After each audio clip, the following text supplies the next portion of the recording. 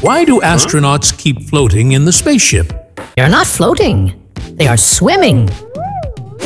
Oh, AumSum. In vacuum, gravity causes all objects to fall at the same rate. Hence, in the space station, the astronauts and the objects are also falling at the same rate. Now, as the astronauts and the objects are falling together, they appear to float as compared to the space station. Wait, but is the space station also falling towards Earth? Yes, but as it is moving at just the right speed, the curve of its fall matches the curve of the Earth. Hence, the space station keeps falling towards the Earth, but never hits it. Why is Pluto not a planet? Simple, because now AumSum is officially a planet. Oh, AumSum. According to the new definition of a planet is a celestial body which is in orbit around the Sun. It is spherical in shape, and it has cleared the neighborhood around its orbit. Now, Pluto is in orbit around the Sun, and it is spherical in shape. But unfortunately, Pluto has not been able to clear its neighborhood.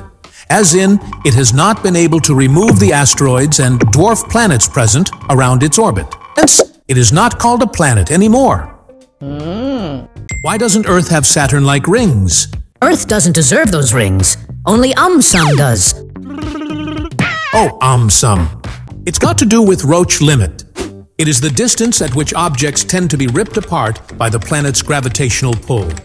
Now, in case of Saturn, it is popularly believed that a celestial body like moon or comet got too close to it and exceeded the Roche limit. Hence, it got ripped apart into pieces, thus forming its rings. Now, Earth also has a moon, but since it is beyond the Roche limit, it doesn't get ripped apart into pieces to form rings. What if Earth became half Uranus? Bring it on. I like being cold. Oh, AumSum. Firstly, Uranus is 4 times wider than Earth. If Earth became half Uranus, homes on Earth's Uranus part will suddenly become super spacious.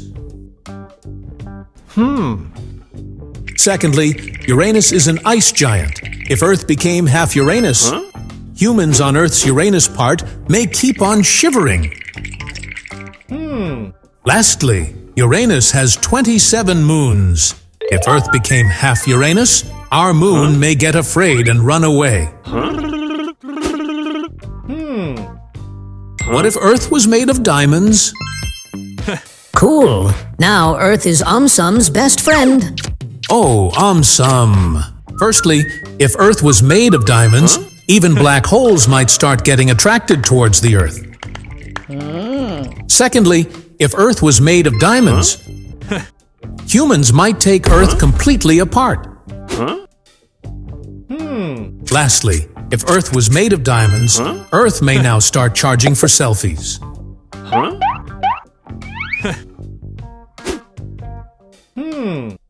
Why does Saturn have rings? No big deal. AumSum's rings are bigger. Oh, AumSum! One theory suggests that Saturn's rings are remnants of celestial bodies like a moon or a comet.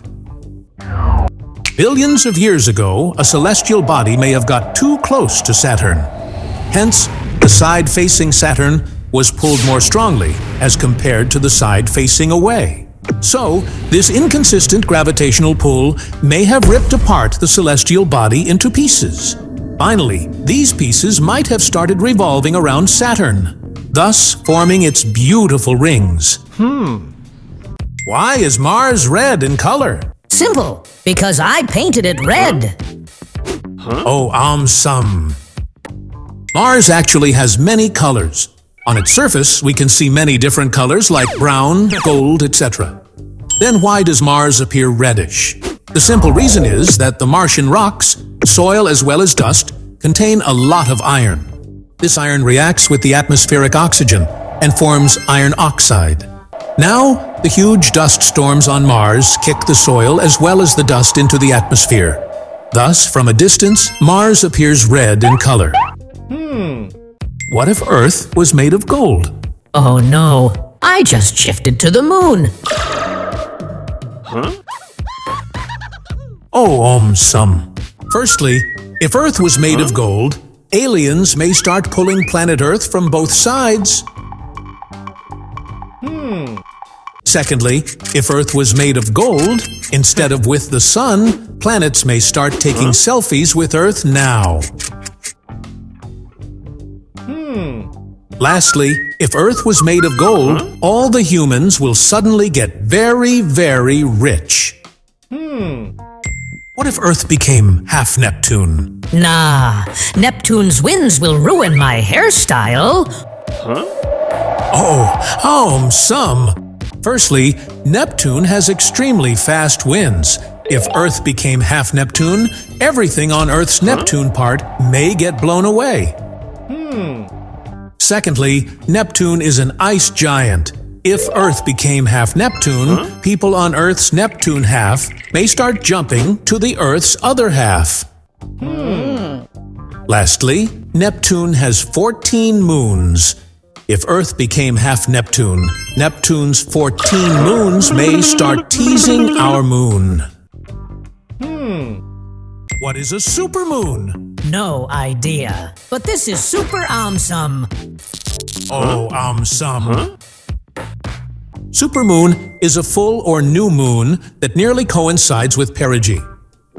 Perigee is the moon's closest point to the Earth in its monthly orbit. This results in a moon which appears larger than its usual size when observed from Earth. The technical name for the same is perigee-syzygy, as in roughly straight-line configuration of Earth, Moon, and the Sun. The term supermoon is attributed to astrologer Richard Noel. Out of the possible 12 or 13 full or new moons each year, usually 3 or 4 may be classified as supermoons. How was the asteroid belt formed? Simple. It was formed like this. Oh, AumSum! About 4.5 billion years ago, our sun was formed from a huge cloud of gas and dust.